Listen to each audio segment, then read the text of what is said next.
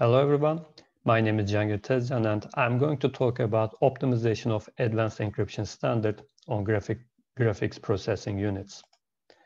So Advanced Encryption Standard, AES in short, arguably the most used encryption algorithm. For that reason, a fast implementation is always useful.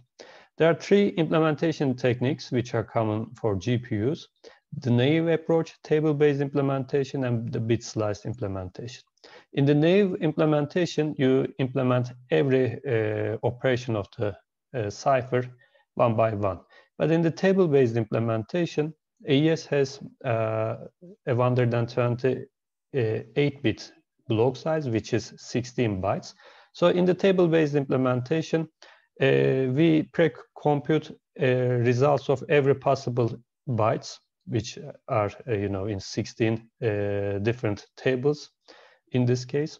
So the table-based implementation turns the one round of the cipher into 16 table lookups and 16 XORs. But in GPUs, there's a bottleneck. When two different threads try to reach the same shared memory bank, it causes a bank conflict. And the fastest memory type on GPU is the shared memory. This is why we keep the tables in the shared memory, but the bank conflicts provide the bottleneck. In the bit-sliced implementation, each bit of the block, which are in this case 128 bits, are stored in a different register, and implementation is performed on every bit, but this provides a single instruction, multiple data parallelism in the software level. But the bottleneck in this type of implementations are the available register count. GPUs have limited registers available for each thread, and since we need 128-bit registers for every bit of the block, we actually use more than that are available for every thread. So the bit-slice implementations most of the time cannot have 100% occupancy of the GPU. So we have a lot of good results in the literature, very good table-based and bit-sliced optimizations on GPUs. But GPU experiments in the literature are not reproducible since the source codes are not public, which is not a good thing for science. And more importantly, these GPU results compare their optimizations with previous GPU results or CPU results that are performed at a software level. But since 2010, Intel and AMD CPUs have hardware level instructions, which are called AES New Instruction set, that allows us to perform AES encryption at the hardware level. So for fair comparison between GPUs and CPUs, AES-NI implementation should be compared. So in this work, this is what we have done. We actually removed the bank conflicts in table-based optimizations. This provided more than 2.56x speedup, and we compared our results with CPUs that have hardware level instruction set. Also, we made our implementation publicly available so that everybody can reproduce the same results, or in their future optimizations can use them, or in their different optimizations can compare their results with ours. We achieved this optimizations by removing the shared memory bank conflicts in table accesses. So actually we provided 32 copies of a single table to allow each thread in a work to access different banks. But this caused us to use more than 128 kilobytes of shared memory, and current GPUs don't have that much shared memory. So instead of storing 4 tables, we stored a single table and obtained the others by performing rotation operations. And since CUDA doesn't have rotation operation instruction, we used byte permutation instruction to obtain better results. And also in the final round of AES, we don't have the mixed column operation, which prevents us to use our tables, which were pre-computed. We have to use the S-box. And in this case, we also stored the S-boxes in a very clever way so that we don't have any bank conflicts while accessing the S-box in the final round or through the key schedule algorithm. So let's look at the previous results and compare our results. These are, to the best of our knowledge, the best GPU optimization results in the literature. The best one here is the bit-sliced implementation, and the others are table-based implementation. But as we said before, these results should be compared with CPUs that have hardware-level instructions.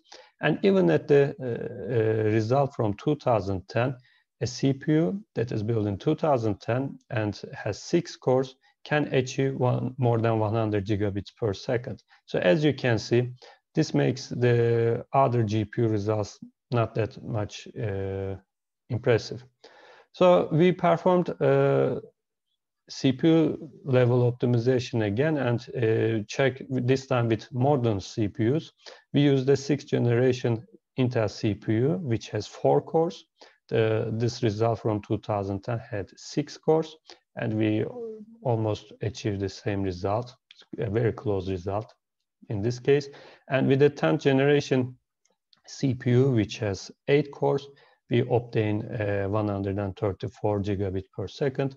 Again, this makes other GPU results not that impressive. And more importantly, for fair comparison, we have to check efficiency, because these CPUs most of the time do not consume more than 100 watts, but almost all of the GPUs in this table require more than 200 watts on the full load. So first, let's look at our results. Our optimizations provided better results than the previous ones, as you can see.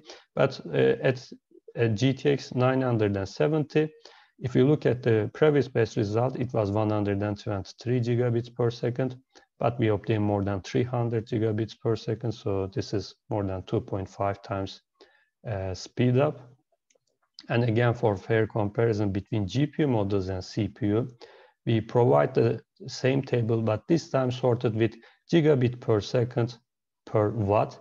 And as you can see, CPUs have very close results to GPUs in this case.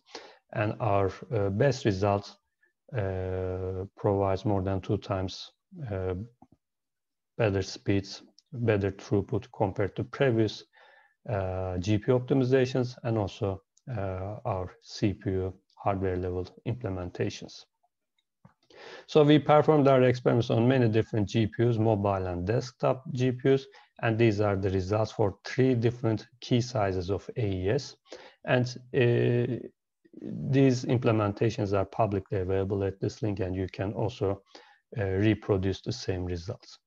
And finally, in our optimizations, we modified our kernels, and instead of performing throughput, we also included the key schedule and performed our kernel into exhaustive search attack. And these are the results we obtained. With our best GPU, we can search more than this number of keys per second, which is actually more than 5.8 billion. So we did this to compare our results with previous FPGA clusters, and we observed that our optimizations are better than them. So as a conclusion, we provided a bank conflict-free GPU implementation of AES for the first time, and we reached 878 gigabits per second for AES encryption on a single GPU. This is the best GPU throughput to the best of our knowledge. Our optimizations on GPUs are faster than any CPU which has special hardware instruction set for AES encryption.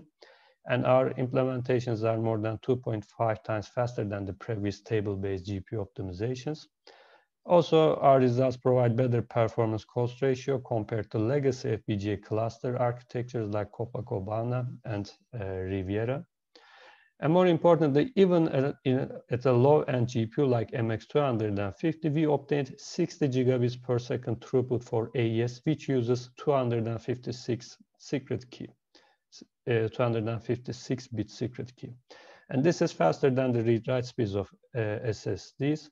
So we can have military-grade security on a very low-end GPU without any performance loss. So GPUs can be used as a cryptographic coprocessor for file or full disk encryption to reduce the performance loss. And with a single GPU as a coprocessor, busy SSL servers will be free from the burden of encryption, so they can use their CPUs for other tasks.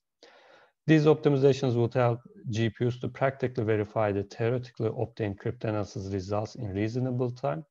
And finally, mining for some cryptocurrencies which use AES-based hash functions can be improved. Thank you for your attention.